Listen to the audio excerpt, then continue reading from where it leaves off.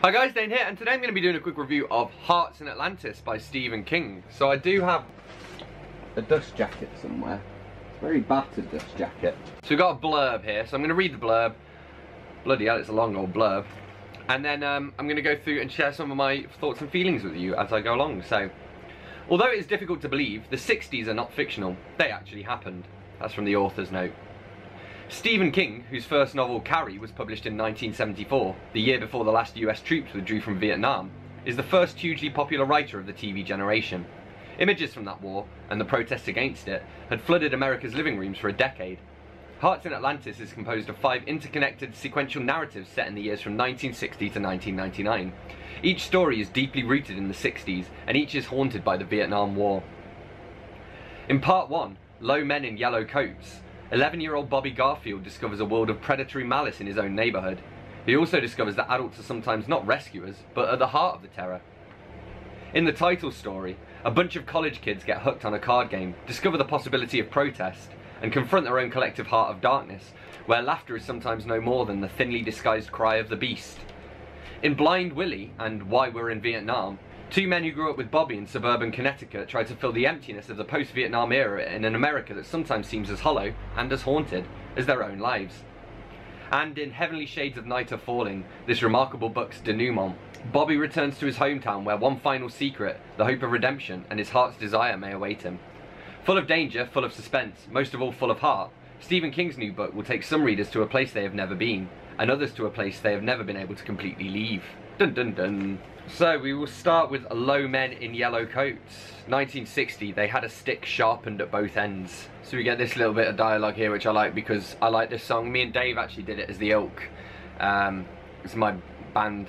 I'll link below. I've got a YouTube channel.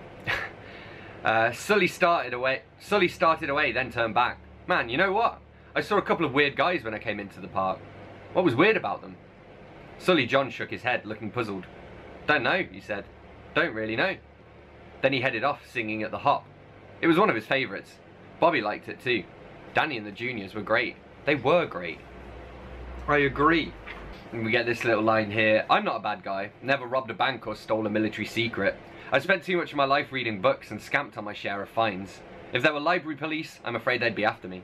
But I'm not a bad guy like the ones you see on television. There are library police. We know this from King's other books. I think it's 4 past midnight.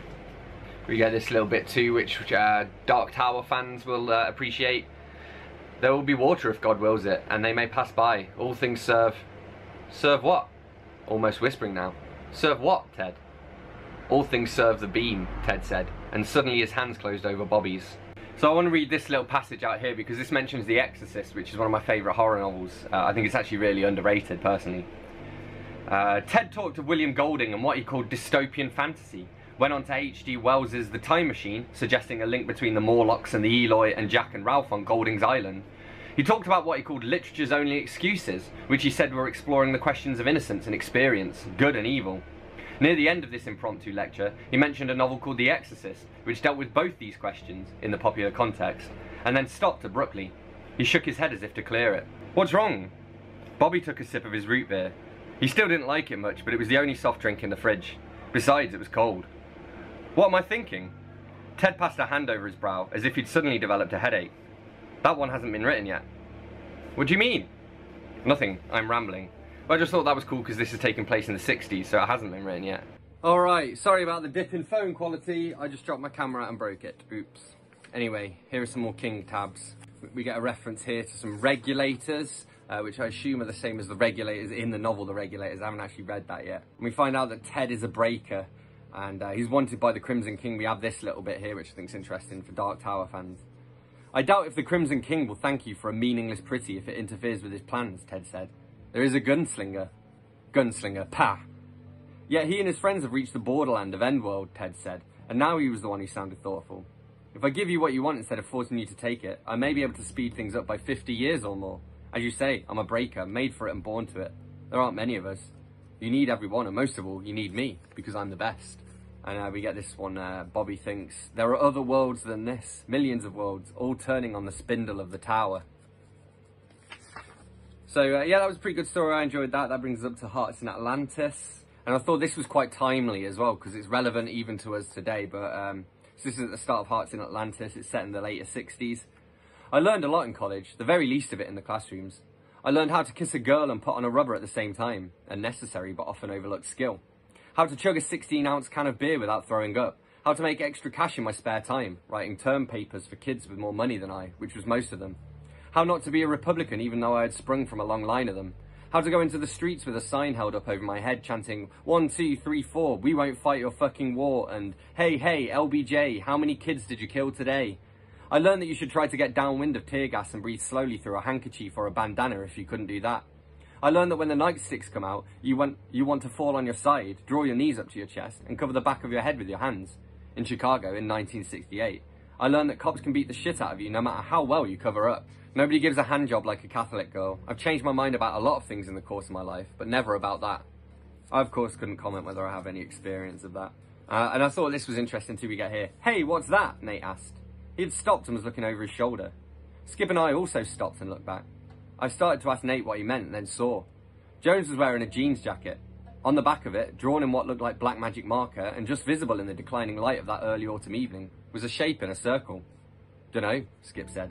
It looks like a sparrow track. The boy on the crutches merged into the crowds on their way to another Commons dinner on another Thursday night in another October. Most of the boys were clean-shaven. Most of the girls wore skirts and ship and shore blouses with Peter Pan collars. The moon was rising almost full, casting orange light on them. The full-blown age of freaks was still 2 years away, and none of the three of us realised we'd seen the peace sign for the first time. Hello! So we've got some more Hearts in Atlantis here. I finished reading the story Hearts in Atlantis, so now I'm on to Blind Willie. But yeah, I've got a few more notes. Do you want this, Biggie? Because you like these, don't you? Nom nom nom. Go and eat it. No, I'll put it down there for you. You can do what you like with it. I thought this was quite a good little line here. It says, I didn't shave in Cream Deary's door, I said, more nettled than ever. Yeah, but you're playing cards with the asshole who did, lending him credibility. I think it was the first time I heard that word, which went on to have an incredibly sleazy career in the 70s and coke-soaked 80s, mostly in politics. I think credibility died of shame around 1986, just as all those 60s war protesters and fearless battlers for racial equality were discovering junk bonds, Martha Stewart living, and the Stairmaster. And then this really shocked me because I've talked to this to one of my friends. I have this theory, or it's not really a theory, I talk about the grey people.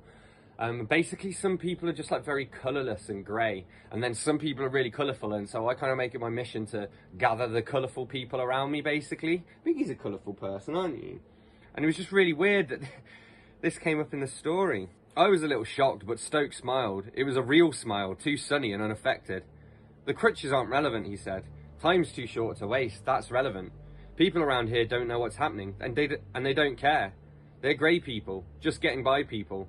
In Orono, Maine, buying a Rolling Stones record passes for a revolutionary act. Some people know more than they did, I said. But I was troubled by thoughts of Nate, who had been worried his mother might see a picture of him getting arrested and had stayed on the curb in consequence. A face in the background, the face of a grey boy on the road to dentistry in the 20th century. Just really strange to me that King, you know, is using the same concept, I suppose. Maybe I stole it from him, I don't know. And in this, here we get another reference to the Lord of the Flies. I opened the package. Inside it, and in jarring contrast to the cheery Christmas paper and white satin ribbon, was a paperback copy of Lord of the Flies by William Golding. I'd somehow missed it in high school, opting for a separate piece in senior lit instead because peace looked a little shorter. Right, can we just clarify here, Stephen King, that's a bit sloppy writing for you there, mate, because why would you say I had somehow missed it and then immediately explain exactly how you missed it? Sloppy, King. Still one hell of a writer though. I almost missed it, but we have here as well this little bit about the peace symbol, which I didn't know. That symbol is based on British semaphore and stands for nuclear disarmament. It was invented by a famous British philosopher. I think he might even be a knight. To say the Russians made it up, goodness sake, is that what they teach you in ROTC? Bullshit like that. And yeah, it's kind of funny, this idea of patriots being lied to for the, you know, convenience of spreading a message or whatever. So in this case, they were being told that the peace symbol had been manufactured by the Russians as an attempt to undermine American authority and stuff. Because wouldn't that be convenient as opposed to the peace symbol just being a spontaneous movement amongst the people to try and make positive change in the world? It's easier to write it off if it's just a Russian thing, innit? So I like this bit here as well, especially because I'm currently trying to quit smoking again. He took a deep drag on the Winston, then coughed out stale hot smoke. Black dots began a sudden dance in the afternoon brightness, and he looked down at the cigarette between his fingers with an expression of nearly comic horror. What was he doing starting up with this shit again? Was he crazy? Well, yes, of course he was crazy. Anyone who saw dead old ladies sitting beside them in their cars had to be crazy. But that didn't mean he had to start up with this shit again. Cigarettes were Agent Orange that you paid for. Cheers, Biggie. So yeah, all in all, I did enjoy this. I thought the Vietnam War references were quite interesting. Obviously, as this was actually released in 2020, I guess they were kind of, in a way, like, a little bit dated even then when they came out. But that's good because it's kind of looking back at the war, and that's kind of the point of this. It's not his best collection by any means, but it probably, I enjoyed it more, or maybe as much as If It Bleeds, which I read recently. I'd give this like a 3.5 out of 5. It was just alright, but I'm very glad to have ticked it off. And now I can finally watch the movie, which is sitting there on my Netflix watch later list. So there you have it, that's what I made of Hearts in Atlantis. As always, don't forget to let me know in the comments what you thought of this book if you read it. Hit that like button if you've enjoyed this video. Hit subscribe for more, and I will see you soon for another bookish video. Thanks a lot. Bye-bye. So I like this bit here as well, especially because I'm currently trying to quit smoking again. He took a deep drag on the Winston, then coughed out stale hot smoke. Black dots began a sudden dance in the afternoon brightness, and he looked down at the cigarette between his fingers with an expression of nearly comic horror. What was he doing starting up with this shit again? Was he crazy? Well, yes, of course he was crazy. Anyone who saw dead old ladies sitting beside them in their cars had to be crazy. But that didn't mean he had to start up with this shit again. Cigarettes were Agent Orange that you paid for. Cheers, Biggie.